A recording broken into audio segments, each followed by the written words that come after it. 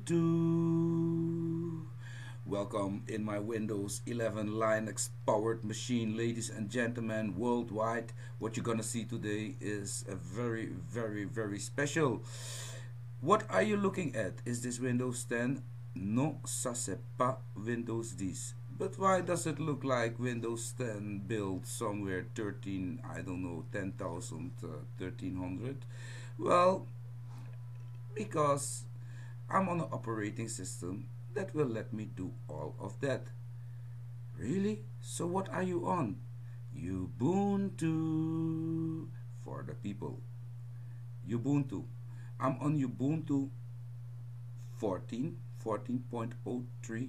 I think it's 04 not updated. And well, as you know, Ubuntu does not come this way. It came with the Unity desktop. I didn't even know the name of the desktop. But it was the Unity desktop that it came with. And I made a video to show you how you can change that and get the Mate desktop. We even got the Mate, let me show it to you. We even got the Mate tweak that will let us add fantastic effects to our system, but it will also let us change the interface into many various interfaces. I choose for this one, and I'm not gonna touch it because I love it. I called it Windows 11 Linux powered, and in fact this is a concept. Okay, it all stopped at Windows 10 because Microsoft decided that there will be no Windows 11. So I make my own Windows 11. So this is Windows 11 Linux powered, running on the, of course, Ubuntu. Ubuntu is the mother operating system of many Linux versions that you see out there, and yeah, so it can also be the mother OS of the Windows 11 Linux powered OS that I'm representing right now. At least this is the alpha version. It kinda be a little bit buggy.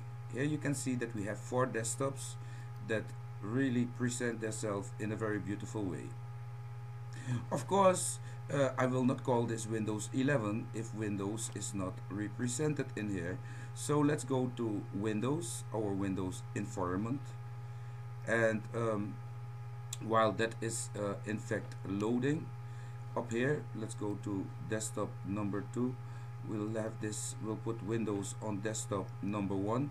Here you can see we're just booted up Windows 8, and we will log in to Windows 8, and here we have a HTML version of Windows 8. We can also use Explorer by going to the Windows desktop updated here, but I'm working on that. In fact, this is a 48, and you will see that you will find my channel. You can also watch videos from out here, but why would you? Oh, my icon is messing up. But why would you? So let's go back to the let's go back to the, it's a kind of little bit hard to, I never liked this thing from Windows 8. It always gives me problems to go back. Okay, I cannot use the backspace, but nevertheless we can straight go back to the login screen that will be here, and this is how to get back in Linux.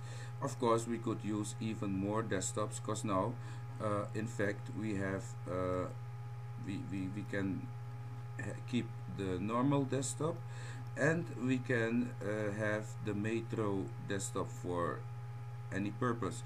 So if we go to desktop 1, oh, my system is getting slow. In desktop 1 we are in the Windows 8 or Windows 10 desktop. It has no start menu, so this is the Windows desktop. Up here we are in the Metro desktop, and in here we get back into Linux. And the fourth one here, will be for an Apple environment, because what I in fact want is that the future operating system will be one that will represent all the four popular operating systems such as Linux, Apple, but also Windows, and yeah, what was the third one? So I don't even know. I'm just kidding. This is just a concept, people. Yeah, we can close this now. So that was more than enough craziness. Up here we have also, you can see Kodi, Firefox. We have the App Store. Of course, this is just the icon of the Microsoft Windows App Store. The YouTube app that will let us watch YouTube videos. Of course, the screen capture app that I'm using right now. And I changed the icons around because it was really easy to do. And those that watch my previous videos know that what I'm saying is the truth. It is really easy. So if you want to know how to, get started, make sure you watch my 45-minute video. Two videos under this one. Check my list of this week, should be somewhere in there. So go check it out, and of course, yeah, go have yourself fun with Linux. I must tell you that this is version 14, but you could also go for 15 Mate. If you go for the Mate desktop, 14 Mate or 15 Mate, you will get this. Well, not with the Windows or and not like this, but you will have to make it like this, and it's really easy to make it like this. So this is my Windows 11 concept Linux powered. I don't hope that I offended anybody there, and that nobody get pissed off with me that I made this system. But I think it's fantastic that Linux can look whatever you want it to look like, and even the cool Apple. This is really Apple. This is what you see here, this logo from or this icon from the Wi-Fi, and from the sound. I have an Apple right here in front of me. They are both the same, only they stand in different. The logo of the Wi-Fi is here, and the sound is here at Apple. So that's the only difference. But they look kind of familiar, and that's great because yeah, in this way people can feel themselves even better at home. Peeps, I want to thank you for watching this video. I hope you liked it. I really like the system. I think it's really nice. So now it's time to yeah, say goodbye. And of course, if you like my desktop, if you like this whole idea, this concept, of course, please like this video and subscribe to my channel for even more videos. Oh wait, hold on, I cannot stop this video yet. I cannot. I must show you what I discovered yesterday. Yesterday, I'm gonna make a special review about this because I'm running a little bit out of memory. But I installed where is it? Oh yeah, I installed OpenShot video editor, and people, wow, OpenShot editor is almost like Camtasia. It works fantastic. I was editing yesterday a video in it. It renders MKV files even faster to MP4 than with a MacBook Pro that I have also here beside it, because I was converting them to MP4 to but up here you can really easy import your files. Up here I had this music that I wanted under my video, and then somewhere in desktop, or was it in videos, I think. I don't know even where it is. Where are these videos? Desktop.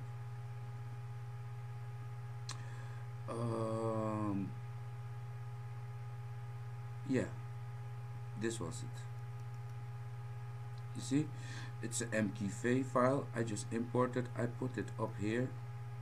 You see that? And this one I can put up here. Oh no, not you. This one I must remove. And this one I put up here. This is the music. You see that? And now I can edit this video.